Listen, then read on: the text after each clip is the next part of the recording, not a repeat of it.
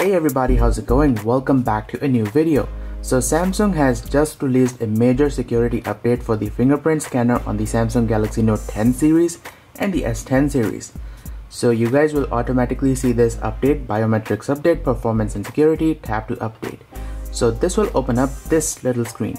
Now I'm not sure when you guys will receive the update, but for the unlocked Exynos version, this update is already out. And if you guys don't know what I'm talking about, there's actually a major security flaw with the ultrasonic fingerprint scanner on the Galaxy Note 10 series and the S10 series. So what's going on here is that if you happen to use one of these textured silicone screen protectors, you can see this is one of those matte screen protectors. So what's happening here is that if you use a screen cover such as silicone cover with a textured surface on the inside, which is this one, the texture itself may be recognized as a fingerprint that can unlock your phone. So if you happen to use one of these, you can actually unlock the phone with a non-registered fingerprint, and that is a huge security flaw.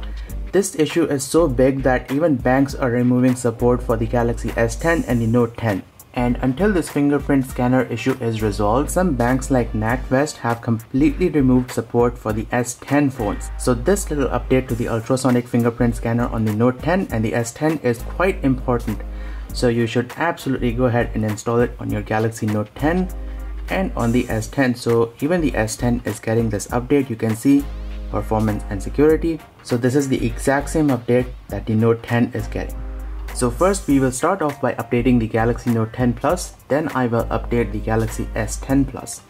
Alright, so drop down the notification panel and tap over here. And by the way, you will only see this notifications if you have fingerprints registered. So if you are actively using the fingerprint scanner, you will see this. And this update should be out worldwide very soon because this is a major security flaw. Anyway, there are a few update instructions.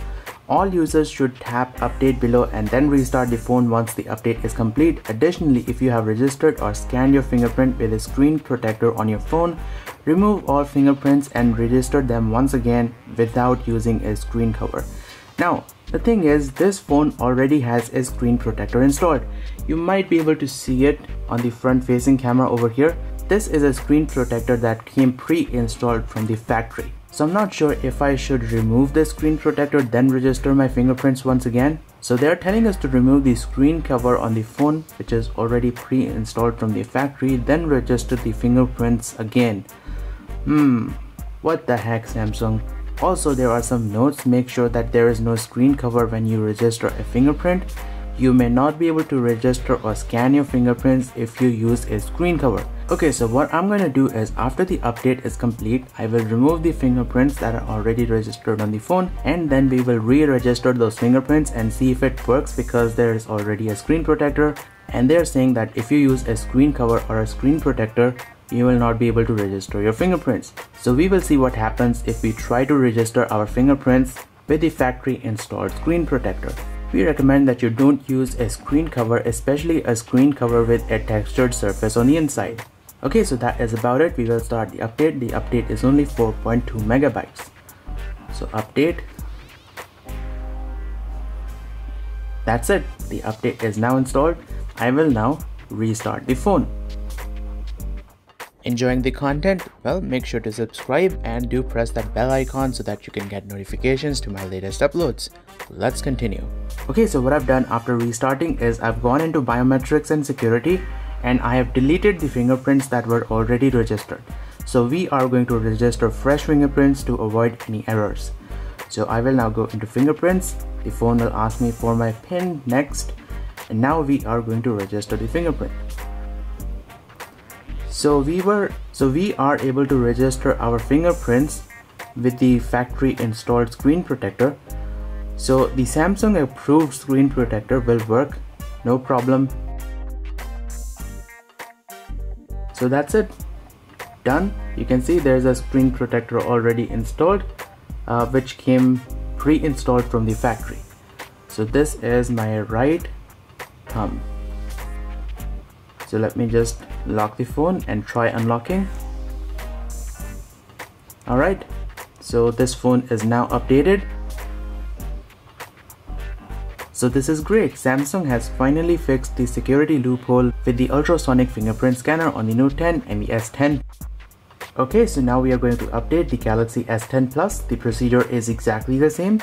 You download the update, then restart your phone, delete the registered fingerprints, then re-register fingerprints without a screen protector.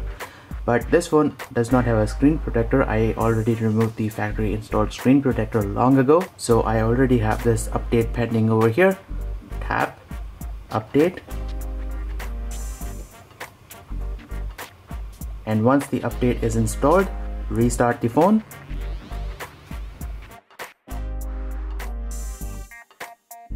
And once the phone restarts, go to biometrics and security settings.